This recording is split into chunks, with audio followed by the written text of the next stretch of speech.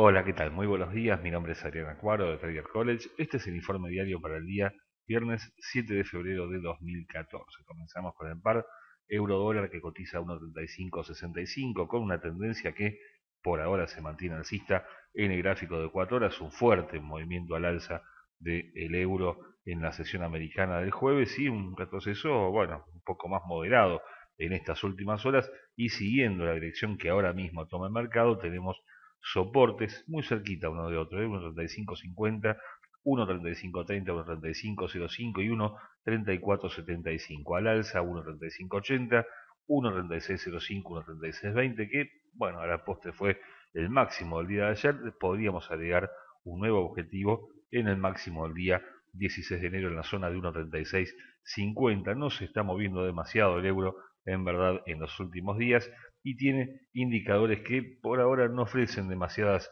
alternativas. Un estocástico que está ya cumpliendo con una señal bajista importante que ofreció desde, bueno, prácticamente el máximo del día de ayer, con un RSI que estuvo en zona de sobrecompra, luego cayó y ahora se mantiene en zona neutra y con momento que, bueno, no pierde del todo su dirección alcista, pero evidentemente, bueno, si el euro ha perdido muchos puntos. Medido con Fibonacci, el último movimiento alcista tiene un retroceso, mire dónde paró, en el 50% del mínimo del día de ayer en 1.3482 contra el máximo mencionado en 1.3620. El quiebre de este nivel por lo menos va a darle una guía al operador buscando el siguiente porcentaje de FIBO, un 61.8% en 1.3535. La libra esterlina, en tanto, cotiza a 1.6340 ante el dólar, un gráfico de 4 horas que lentamente se va tornando al alza, contexto por supuesto bajista para la moneda británica, tiene objetivos alcistas en 1.6380, 1.6415 y 1.6445, los soportes en el mínimo del día hasta el momento, 1.6295, 1.63, 1.6250 más abajo en 1.6220 y mucho más abajo, y no parece demasiado probable que alcance hoy en 1.6180. Los indicadores favorecen también un crecimiento de la libra esterlina en las próximas horas, salvo que se produzca una baja importante de la moneda británica, en cuyo caso todo este movimiento en contra de la tendencia principal que es bajista se convierta justamente en una bandera de continuación de dicha tendencia y ahí veríamos una baja también fuerte de la moneda británica. Los indicadores, decía, favorecen una recuperación de la libra esterlina con un estocástico, una señal alcista no del todo clara y con un RSI que se mueve ahora en la zona de equilibrio en el 50%.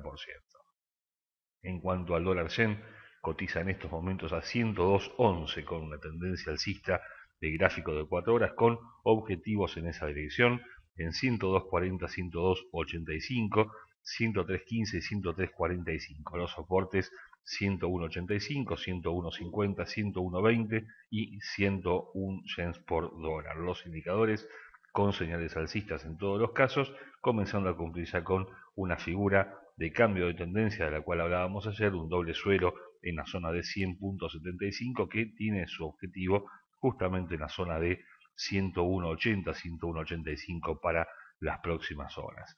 En cuanto al dólar canadiense, cotiza a 1.1062, sin cambios, no se ha movido prácticamente en toda la semana el luni y se mueve justamente con una tendencia lateralizada ante la moneda norteamericana con soportes en 1.1035, 1.0995 y 1.0945, al alza 1.11, 1.1135 y 1.1175. Los indicadores, bueno, totalmente neutros y sin señales importantes en estas horas.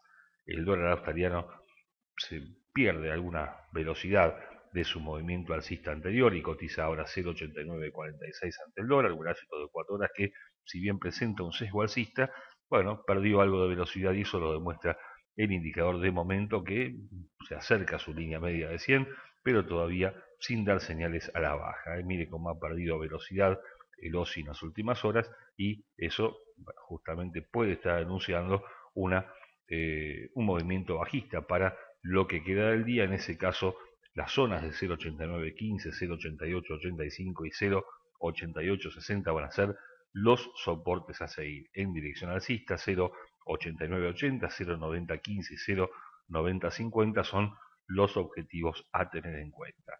El dólar franco suizo, por su parte, cotiza a 0,9017 con una tendencia lateralizada en el gráfico de 4 horas. Mire, el precio había vulnerado a la baja una línea de tendencia alcista y parecía que el franco tomaba mucha más fuerza, pero fue un falso cruce que en definitiva no llegó a confirmar y tiene ahora objetivos al alza siguiendo la dirección que el mercado ha tomado en las últimas horas en 0,9030, 0,9060 y 0,9080. Le sigue 0,9105. Los soportes 0,8985, 0,8960, 65 y 0,8935. Los indicadores con señales alcistas en todos los casos que parecen anunciar una baja del franco ante el dólar en la sesión americana. El dólar peso mexicano, después de dos máximos importantes que tocó el dólar en los últimos 10 días, cotiza ahora 13.27 con una tendencia ligeramente bajista del gráfico de 4 horas con un quiebre de línea de tendencia al alza que se produjo, bueno, ya el día miércoles en verdad, a última hora y tiene ahora soportes en 13.21, 13.16 y 13.11 para lo que queda del día. Al alza 13.33, 13.38, 13.43 son las zonas para considerar con indicadores que parecen favorecer un crecimiento o por lo menos una recuperación de la moneda mexicana en las siguientes horas.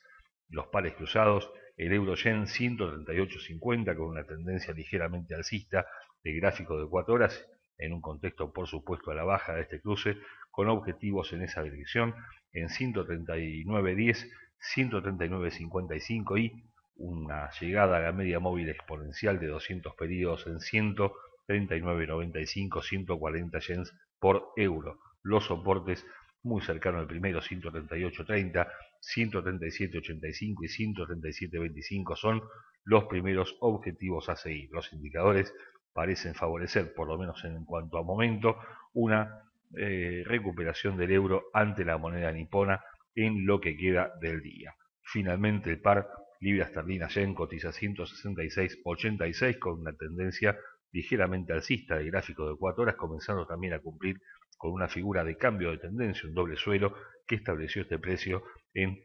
163.85 con objetivos alcistas en 167.15, 167.65 mínimo del día 24 de enero a la convertido en resistencia y 168.15. Los soportes muy cercanos al primero en 166.65, luego 166.15, 165.70 y la zona de 164.85, muy lejos del nivel actual, son los 4 niveles de soporte para tener en cuenta. Los indicadores favorecen el crecimiento de la libra ante el yen en las próximas horas. Señores, con el dato de empleo de Estados Unidos por delante, lo cual por lo menos implica un cierto cuidado al momento de colocar posiciones, es que finalizamos este reporte de hoy. Les deseamos, como siempre, una excelente jornada de operaciones y además un muy buen fin de semana. Nos vemos el próximo lunes.